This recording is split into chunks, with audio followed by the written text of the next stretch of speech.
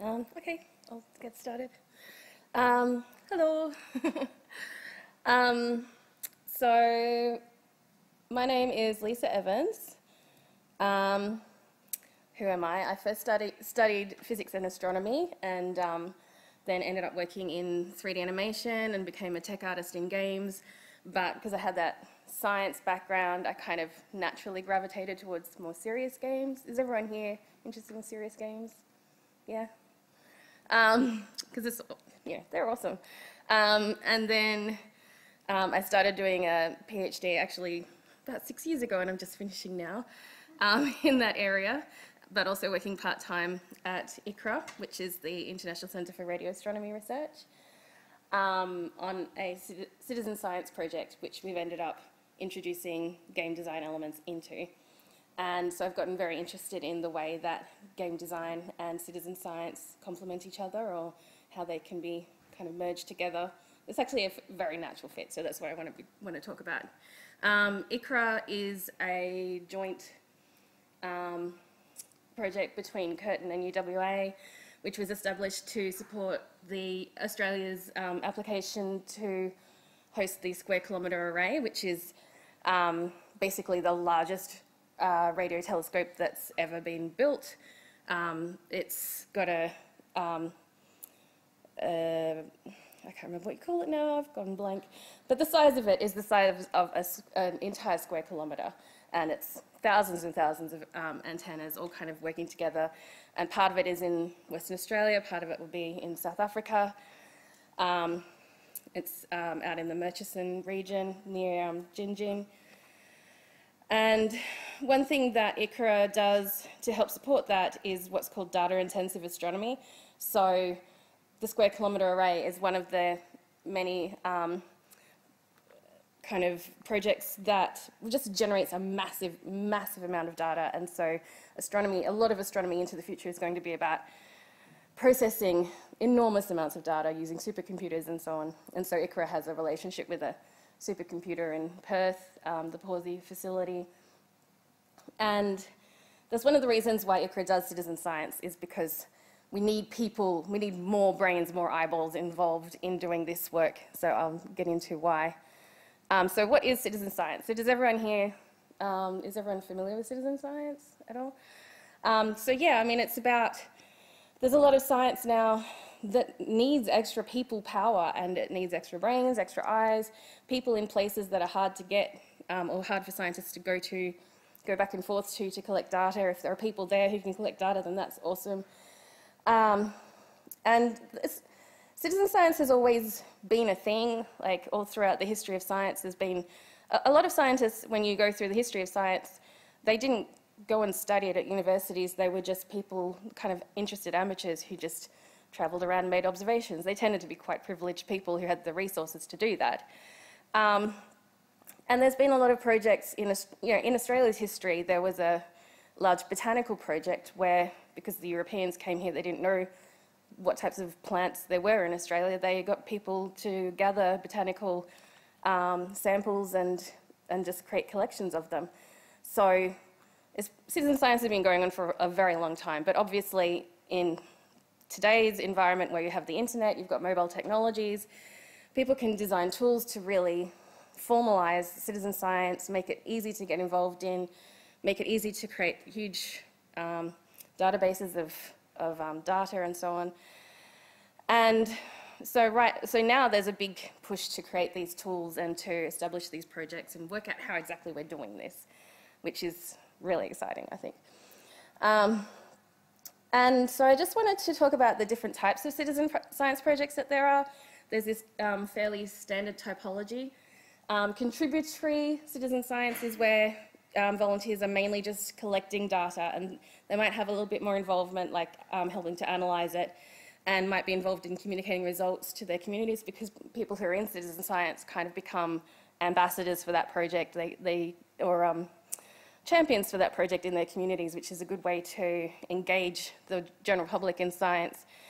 But then there's more collaborative projects where citizens help to design the study and they help to draw more conclusions from the data. But then at the other end, there's co-created citizen science, which I find really exciting, where citizens are involved right from the beginning when they're developing research questions, generating hypotheses, also helping to write up the publications that get published, and recommending further research. And the good thing about co-created citizen science, I mean, it might even be more kind of radical than that. There's other types that are referred to as, you know, peer-to-peer citizen science, where it's basically just communities deciding, we have a problem we need to solve, we'd like to use science to solve it. And then scientists are more brought on as consultants, and it's really the community that decide we're doing this. And there's been examples, for instance, after Fukushima in Japan, where it was just Japanese citizens distributing Geiger counters and just taking recordings of radiation levels, just because they felt the need that they needed to do that. And they had the power to do that, and they developed tools to do it. Also in black communities in the south of America, there's some examples where communities were being affected by hog farms, where there's these massive lakes of just effluent that come from these hog farms, where the wind can kind of aerosolize all these microbes and bacteria, which then get blown over the communities nearby, and that affects their health. And then because obviously we don't have great diversity in science and in STEM areas in general, communities like that don't necessarily get the attention that they need from scientists. So they might there's examples of them creating basically citizen science projects to gather the data about how it's affecting their health, and then that's been used to actually win lawsuits against these hog farms and get the laws changed to help to protect people's health and regulate the farming. And it becomes a way of actually organising around a social justice issue. So it's a great way to really empower people, because literally knowledge is power, and this is a way of getting science outside of institutions into the community, empowering people through the use of that knowledge. And I love that, which is, astronomy citizen science isn't really about social justice, but it does help in terms of increasing diversity among the people involved in astronomy, so that's a good thing. Just as some examples of citizen science projects, one of the big ones in astronomy is Galaxy Zoo. It was one of the earlier projects, and it's been running for a really long time, where in astronomy, this problem is just the amount of data. We have these massive surveys of galaxies, and we need to answer a lot of questions about those galaxies before we can really do the science on them. And early on, a lot of these projects were about classifying them, because there's standard ways of classifying galaxies, so you can sort them into their different categories, and then you can do the science on them. And so Galaxy Zoo was about getting people to answer questions about images of galaxies so they could be classified in that way. And then out of Galaxy Zoo, there's actually been developed a platform called Zooniverse, which allows different research teams to create more citizen science projects. So if you go to Zooniverse, you find a huge array of different citizen science projects that have been developed on that platform. And I think developing platforms is something that really needs more people involved, and well, I'll talk about that a bit more later. Some more examples, backyard bird count, and a little goose egg there. That's an Australian project for just counting and identifying bird species. They've got a big a big push to count birds that's coming up later in October, which you can all join in on. And it just helps to track the different populations of birds and how they are moving around the country and how they're being affected by climate change and so on.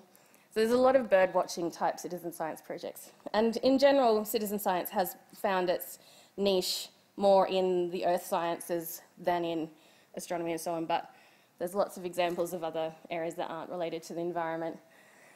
And Frog ID is run by the Australian Museum. They've got a really good mobile app which you can go out and record audio of different frogs. And again, it's just really useful to collect this data that scientists can't necessarily be going out into the field and getting themselves. And so we come to AstroQuest, and I've got a video here. One of the most fundamental branches of astronomy aims to understand how the galaxies we see in the universe today first formed. Over the history of our universe, these galaxies have been shaped and sculpted by various astronomical processes, such as the birth of new stars, the production of cosmic dust, and through smashing into each other in colossal cosmic car crashes. As astronomers, it's our job to understand how all of this happens. The process of galaxies changing over time is called galaxy evolution. We observe cosmological fossils at different ages in the universe and try to piece together how and why they've changed from the Big Bang to today.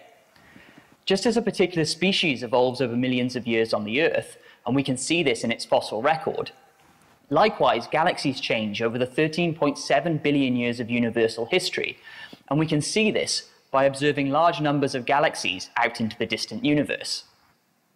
To do this, we use some of the world's largest telescopes, observing vast areas of sky and measuring the properties of all of the galaxies that we find, like how many stars they contain, how many stars they're forming, and where they live.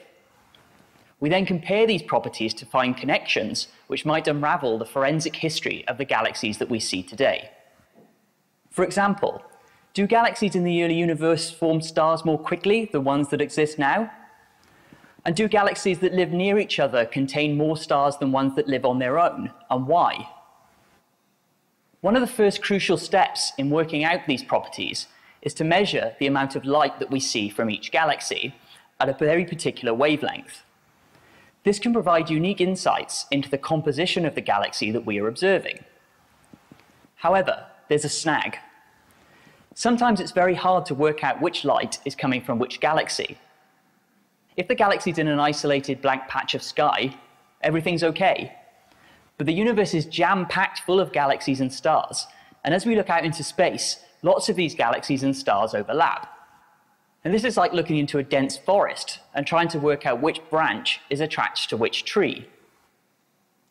Now, to get around this, as astronomers, we've developed sophisticated software to identify which light is coming from which galaxy or star. We made really good progress, and the software works in a lot of cases. However, the human brain is still far better than any software at identifying complex shapes of galaxies, and our computers still fail in a lot of sources. We find that these galaxies are incorrectly split apart into lots of different smaller parts, or two galaxies which are added together when they shouldn't be. So astronomers have to find where this software goes wrong and fix it, all by eye. And this is where you can join in. As an astroquester, you will inspect galaxies in the distant universe and identify where our software has gone wrong in measuring their light. If it has, you'll help us fix the problem by telling us which light is coming from which galaxy. With newer and much larger surveys of galaxies, like WAVES, there's simply far too many galaxies for astronomers to fix on their own. So your skills will be vital in helping us understand the complex processes which shape our universe.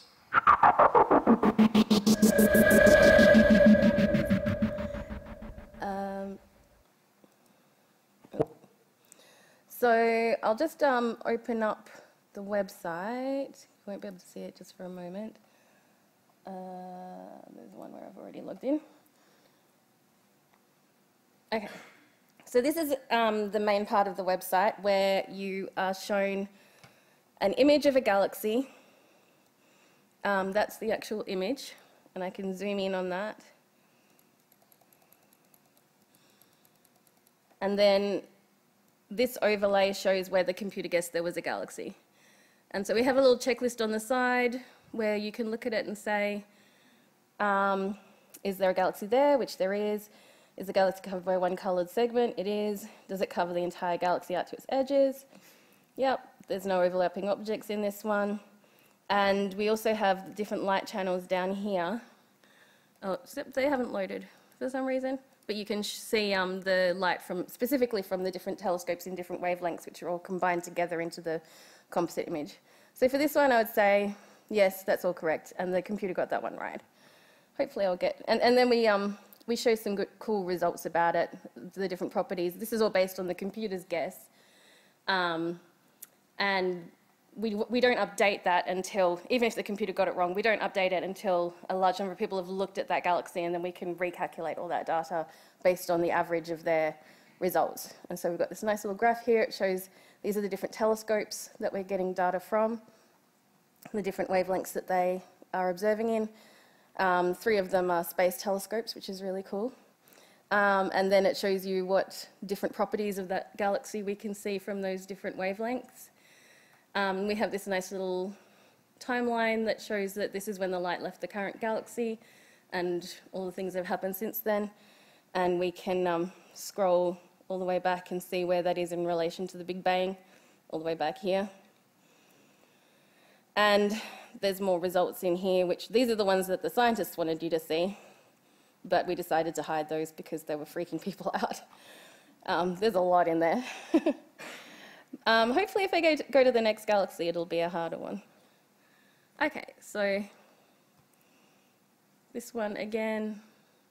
Oh, there does seem to be a little extra, I can't quite see it on here, but there's a little extra object overlapping there, which could be a nearby star, it could be another little galaxy, could be a star. So what we do then is we say, I'll just zoom in on it so we can see a bit better.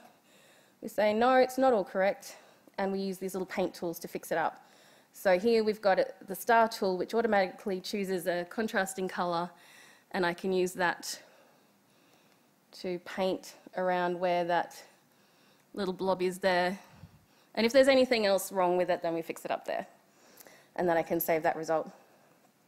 So if I go here, oops.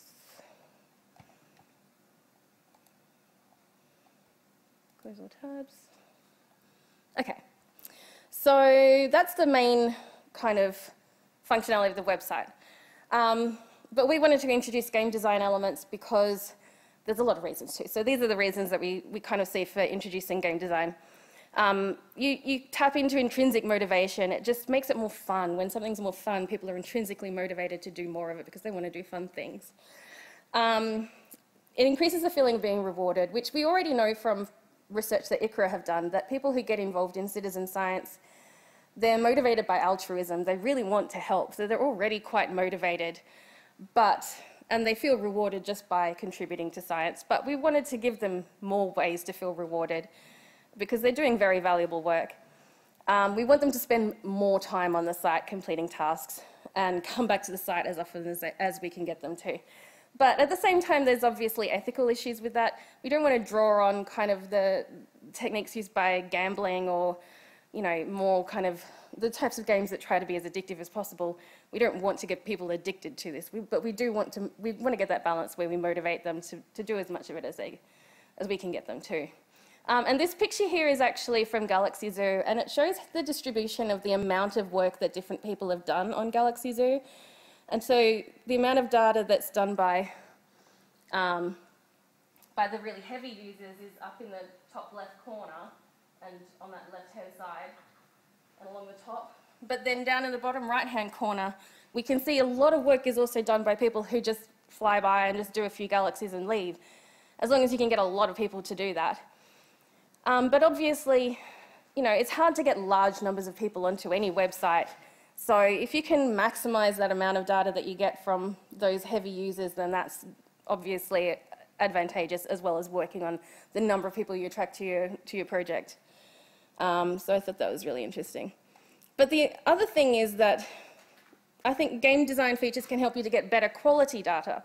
So we were worried about if we try to just reward people for doing lots of galaxies, then we're creating an incentive for people to just go correct, correct, correct, correct, correct. We're not necessarily getting them to take the time to really look at it, is this result correct? So we also wanted to reward people for taking their time and just spending time doing the work.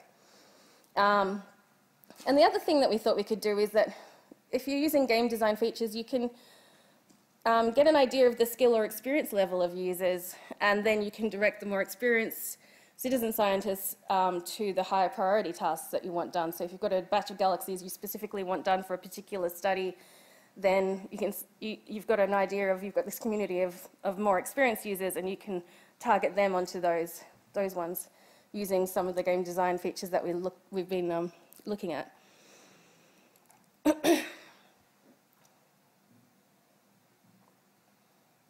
But there are some really specific challenges to citizen science. And the big one that I've put up in the yellow letters is that the solutions in citizen science are completely unknown.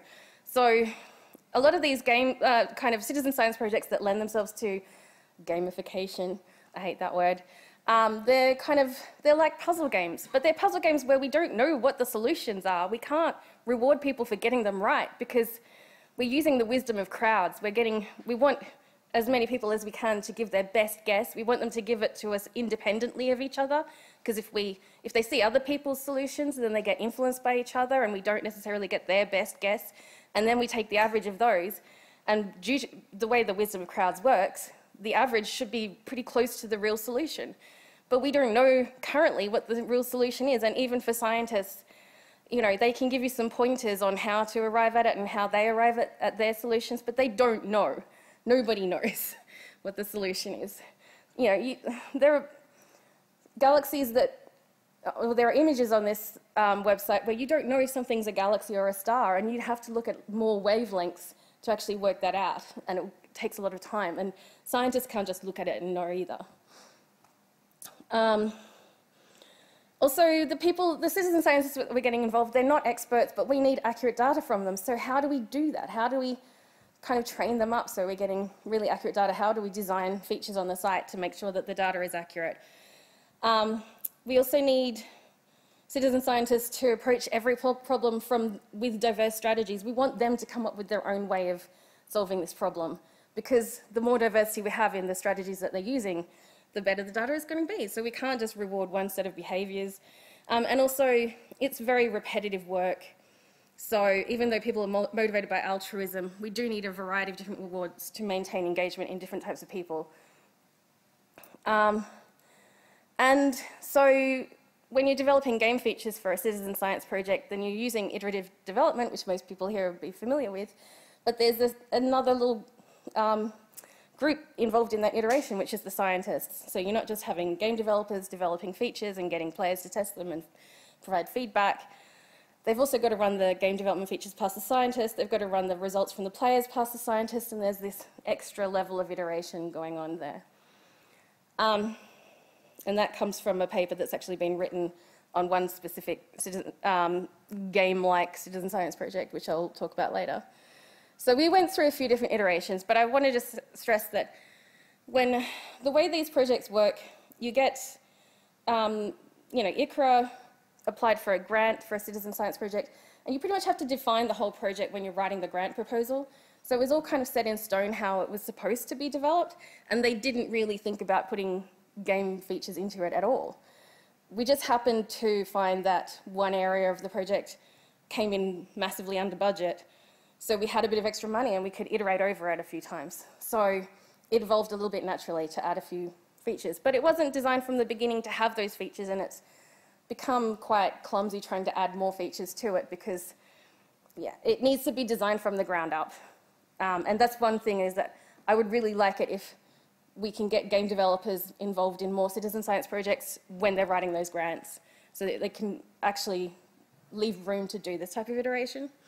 So in the beginning, it was just designed that in a way that it would just have trophies and like you'd get rewards for particular things. They didn't really specify what, and you'd have a little trophy shelf you could go to, and it would just be like different types of telescopes or something. So then I had to really, when I was brought on, I had to really think about, so what are we rewarding? How are we going to reward it? What effects is it going to have on the data? And then I went to a gamification workshop at a citizen science conference, and we kind of realized what we really needed was some kind of a quest system. But we, you kind of have to work out what do quests mean in this context. And then we came up with the name AstroQuest. So basically, we decided it was just a way of chunking up the work. So you'd do 5 galaxies, and then 10 galaxies, and then 20 galaxies. But we'd also kind of level people up. So we'd start them off with galaxies that were closer to us, which means you're looking, the light was emitted more recently. And the images should be clearer, the galaxy should be bigger on the image, and also ones where the algorithm has only guessed 1 or 2 segments, which are the easiest ones to solve. And then as people complete more of the quests, then we start giving them galaxies that are further away, galaxies that are smaller, galaxies with a lot more segments involved. And ones with a lot more segments, a lot of the time there's like a massive star nearby that's just completely interfering with the image. And they're very tricky ones to solve.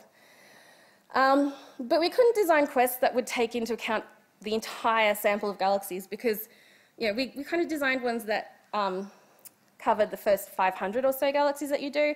But there's 60,000 galaxies on the website currently, and we're going to be putting up many, many, many thousands more. There's millions that eventually they need to do, like at least a couple of million that they would eventually like citizen scientists to look at. So we couldn't really design this quest system to cover all of those galaxies. So then we thought, well, we need other ways to motivate people to keep going once they've finished all these kind of introductory quests. So it was really adding extra things, achievements. So when you've done the first 500 galaxies, you kind of rewarded through a quest system, but as you keep going, an achievement for 1,000 galaxies, and then 5,000 galaxies, and 10,000, and so on. The biggest one we've got currently is 50,000, which our top user will hit at some point.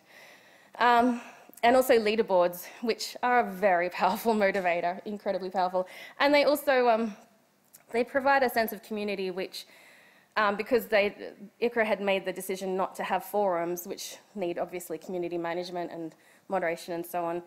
The leaderboards are basically the one way where you see what other people are doing, and plus you get the competitive motivation from it.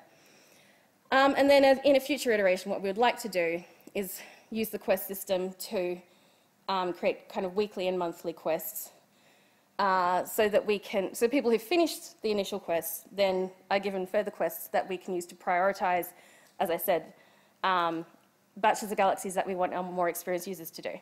So I'll just, that was just an introduction to them all, and I've just got a few slides kind of showing that more explicitly. So the quest system that we've got, this is how it looks at the moment, and for each of these different little quests that you complete, it unlocks a different observatory and you can get information. So that first one is called Wordy Yawai or something. I can't actually remember exactly what it's called.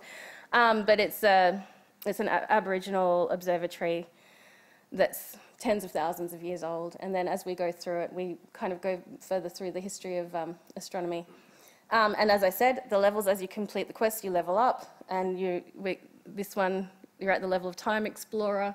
As you continue, then ultimately you become a Time Lord. We couldn't really escape that one. So that allows you to look the furthest back in time because you're getting the more distant galaxies. And then the achievements. So we've got achievements there for the number of galaxies that you've done and how frequently you come back to the site and things like that. We've got our leaderboards here. As you can see, the top user has so far, when I took that screen cap, had done 42,587 galaxies. Which that just blows me away. It's very humbling that people will actually spend that amount of time on one of these sites and put that amount of effort into it.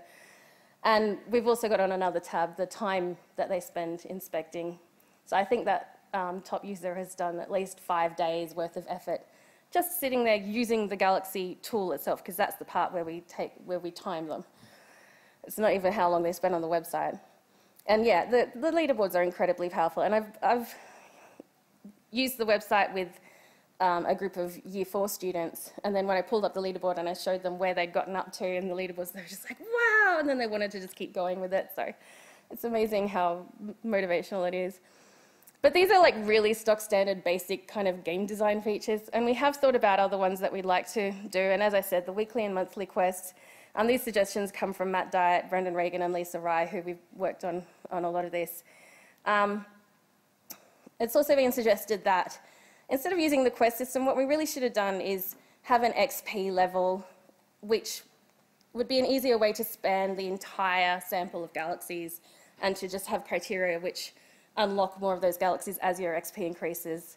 And then we don't need to have all those little hexagons for different groups of galaxies and so on. You could just have like a progress bar or something that shows this is where your XP is at. And yeah, so that probably would have been a better way to go. It would provide continuous motivation and give us that information about who are the more experienced and skilled users. Other future iterations we've thought about is the No Man's Sky approach of, if you're the first person to see one of these galaxies, you can give it a name, obviously profanity filters and all of that. But that really encourages that sense of exploration, because you actually might be the first person to ever have looked at that galaxy, not just on the website, but anybody on the planet. You could be the first person to look at it, and I think that's a really good thing that we should be highlighting on the website. And also the idea of Easter eggs, where if you click next galaxy, instead of seeing a galaxy, you might see a space probe or an astronomical object or Santa Claus or something, and then that adds to a collection. You get kind of a Pokemon effect. So we've got all kinds of other ideas, and it kind of depends on fitting them into the time we've got left for our grant and so on, and the budget that we've got left. But obviously, if anyone has any other ideas, just, meet me and let me know if you desperately got an idea that you want us to know about, because we might work it into this project or a future one. And if anyone obviously is interested in consulting on this type of stuff, we're interested in getting people's names and contacts for future projects. And so I've got a little video with some results. So on the left-hand side, this is where the computer algorithm originally guessed that galaxy was, and obviously it's not encompassing all of the light from that galaxy. On the right-hand side, as I move that threshold down, it's creating kind of a heat map of all the users' results combined. So the really bright red part is where most people guessed that the galaxy is, but as I've increased the threshold, I've increased more and more of the work done by different users. You can see it covers the galaxy better. And this one, the computer didn't notice, the algorithm didn't notice that there were these little orange blobs, and it's included those in the light for that galaxy.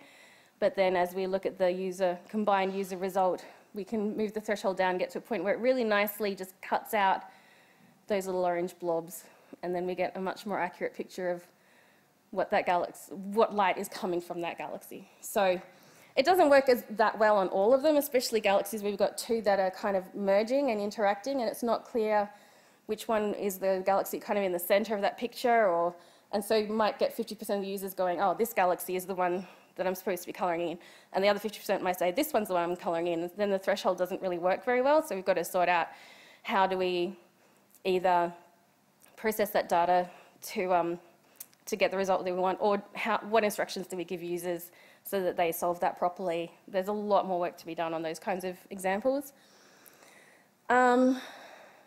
And also, I'll just have a slide here on evaluation, because I gave a talk a couple of years ago about evaluation in serious games, and I just like to spread the gospel of evaluation, because you can make serious games that are supposed to do something, but unless you actually design an experiment to work out is it doing that, then it might not be working the way you designed it to.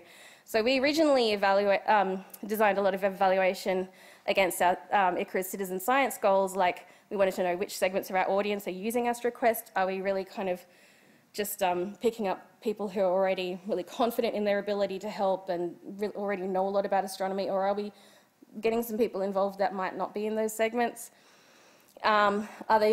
If we are getting some of those people, are they becoming more engaged in astronomy by using it? We have designed an experiment to look at what activity on the site is linked to greater engagement in astronomy, and also whether those people are getting better at adjusting galaxies the more they use it, or are they just kind of giving us crap results and then continuing to be crap all the way along, which is an important thing to know. But because we kind of added game features as we went along, we didn't originally plan or budget for evaluating the game design elements. So again, that's a reason why if you want to get involved in a citizen science project, to get involved early and to plan that evaluation. And there's a huge gap. I've looked in the published research about I wanted to find out what kind of game features improve citizen science data, and there really isn't a lot of published research about it. So it would be really awesome if there's any kind of academic type people here doing game studies. This would be a really good area to look into, and help to guide citizen science researchers in what game features they should be using. And so I just thought I'd highlight some other citizen science projects that have used kind of game design philosophies. And iWire is a brilliant one that everyone should go and look at. Basically, it gives you a series of cross-sections of a human brain, and they have a computer algorithm that will identify a particular neuron on that cross-section, but then they have to look through all the cross-sections in a stack and say, well, this blue bit here belongs to this neuron. In the next cross-section up, where is the extent of that neuron? And in the next cross-section up, where is the extent? And then as you go up and down the stack, you build kind of 3D model of that neuron. And that's like super cool. It's really awesome. And they have game design features in there. I didn't kind of list off all of them, but one good thing they have is real-time chat, and people help each other out, and they do these challenges together as teams and things like that. So that one has been really, really successful by integrating game design features. And an older one is called Fold It. That has had some publications that have come through about how they've used game design and approached it as a discovery game, a science discovery game. So Fold It is about looking at proteins, which are these incredibly long molecules, and in nature they kind of fold themselves up in particular ways, which all depends on the structure of the molecule and the chemical and electrical properties of it, how particular parts of the molecule attract each other and other parts kind of repel each other.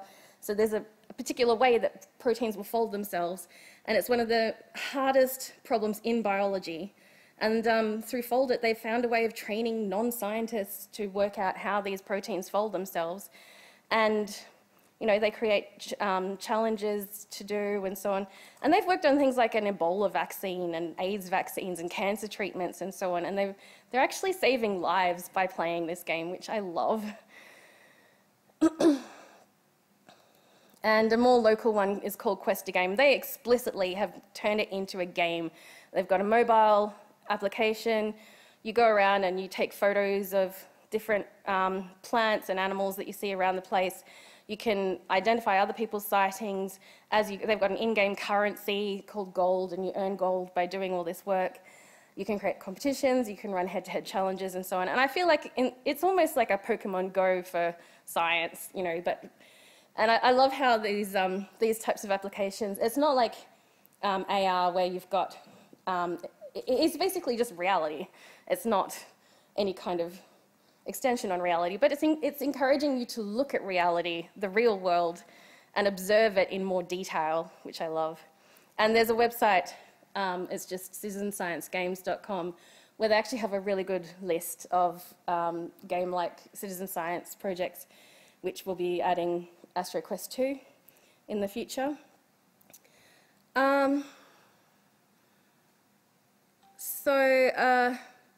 If you do want to get involved in citizen science projects, there's a body called the Australian Citizen Science Association, which you can get in touch with. They have a conference every couple of years. There's hashtags like #CitizenScience. Going to Zooniverse is a good way to find a huge range of citizen science projects, and just sign up for them and do them and think about what games can add to these projects. And also, I'd love people to think about what platforms we need to facilitate kind of gamified citizen science. Can we build a platform where just kind of automatically you can just hook into leaderboards and all that kind of thing much more simply? So then, for those basic features, the researchers don't have to think too hard about them. And as I said, try and get in touch with teams that are currently in the planning stages, because it's so hard to add this stuff later on. And a lot of citizen scientists, they don't really see the value of this yet. So I just really love to kind of get that networking going on between game designers and citizen scientists to try and educate both sides about what they can do for each other. And one thing I didn't mention earlier on, I mean, this whole thing of if we can appeal to people who like to play games. People who like to play games are natural problem solvers and puzzle solvers. They're just attracted to solving problems. And science has, the biggest problems that are facing us currently have to be solved through science. That's our tool for solving those problems. And citizen science is a way of getting whole communities together to solve those problems. So if we can draw on people who enjoy playing games and appeal to that side of them, then that's a really powerful way to help get those problems solved. That's what I feel. So any questions? Yeah. Yep. Given that the project is a project based with a high budget, if you were in the absolute developing stage, Yeah. what would be some of the bigger changes you would make to AstroQuest? If you could see from the beginning, making it gameplay. Well, obviously, so the main problem we've run into is that it wasn't built to have these features. So it was built to just be a website. They used WordPress as a front end for it. It's really hard to just kind of nail extra features onto it and make it work and make them easy to deal with. We would have built it as a, either design it from the beginning as a website that was supposed to do these things, as a web application really, and a mobile application. It's terrible on mobile at the moment, don't even try. Yeah, that's the main difference that we would have made. But also a lot of people said, why didn't you just use Zooniverse? And I think the reason is that ICRA does their own citizen science projects and they have a history of doing it and they like to just kind of do them themselves. In which case, yeah, it should have been built as a web application rather than a WordPress site. And then we would have been able to do a lot more of this stuff and thought about those game features like using XP from the beginning rather than, we kind of went into the quest system from originally thinking about trophies and having a trophy shelf. We could have thought about, more effective ways to do it if we just gone, we want to reward people, what's the best way to reward them and what do we want to get out of this system? Instead of, iterating over it and coming up with these ideas later on when we'd already spent a lot of the money. Yeah, that's what would have changed. Anybody else? Yep. You mentioned that there was no community features on the leaderboards built in. I was wondering whether you'd seen any community-built communities, like Reddit or something like that, related to the projects that maybe some of those leaderboard. Yeah, I haven't. The interesting thing is that because we haven't really rolled it out, we haven't pushed it really hard to get lots of people yet, but we did some media releases when we first kind of decided it was out of beta. And it got picked up by some Italian astronomy group, and the media release was immediately translated into Italian. We got an influx of 1,000 people from Italy, right away. And so obviously they built some kind of a community, but it's all in Italian. We get all these questions from them in Italian, and and then it took off in Russia, and I've had someone from, I think it was Azerbaijan, and so that kind of makes it hard to build those communities around these projects. But then there's another one that called Radio Galaxy Zoo, which a couple of the researchers at ICRA are involved in, where they ended up having localization done by their community. So their website got translated into many, many different languages. And it gets hard to manage those communities, really hard. Anybody else? Yep. I guess are you planning to have I assume in the future, a data release of the science of the classified galaxies?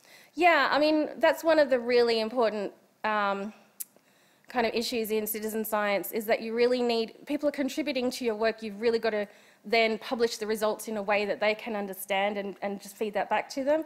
So we do on the AstroQuest site, we've got an article about, because this one kind of evolved out of a previous project called Galaxy Explorer. So we've got an article there kind of summarising the work that came out of Galaxy Explorer, and we do, as this data gets used, we do want to feed back that as well. And I mean, there's a real problem in science where, in scientific publishing, where people who aren't part of a university can't access scientific papers. And so, you can run into issues with freely sharing scientific papers, but it's really, I think it's super important for citizen science to overcome that problem and be able to actually share the published papers and also have some kind of a more layperson's version of it that people can read as well. Yep.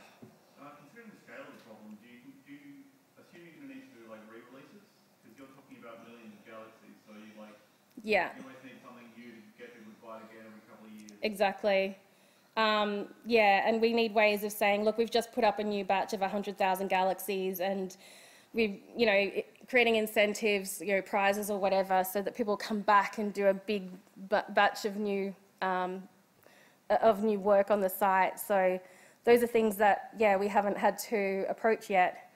With previous projects that ICRA had done one that was more on, it was one of those ones that use up your CPU cycles rather than needing you to be actively involved. That's fairly easy, people just leave it running and they like seeing the results and they don't really stop using it. But this type of one where they have to be actively engaged, we have to have some way of getting them on board each time we've got a new data batch up there.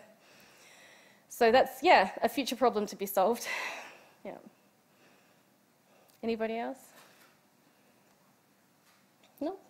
Oh, thank you for coming to my talk. And if you you want to talk to me? I didn't put my contact details up, so I've got business cards if anybody wants one. Thank you.